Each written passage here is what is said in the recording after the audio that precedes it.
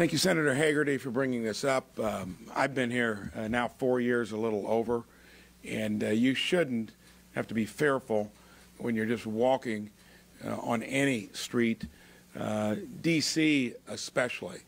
I think it has an analog, too, across the country. I was in our state capital, Indianapolis, 6 months ago. Weather was nice then, and from Monument Circle, which is a couple, 3 blocks from our state capital, had to sidestep folks on the street in the middle of the day.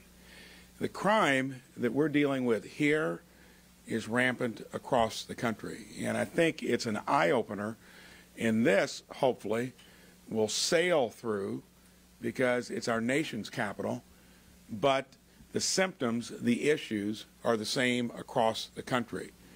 You look at another Midwestern town, Chicago, the Magnificent Mile, that stretch in downtown Chicago that you used to be able to feel completely safe.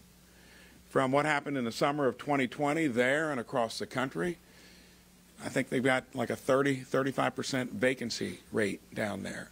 It's no good. Sooner or later, if you don't keep your cities safe, many that are our state capitals to boot across the country, many run by the same politics for years.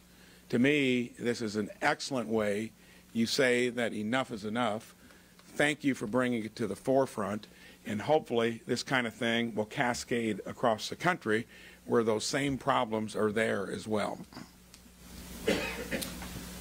Thanks to Senator Hagerty.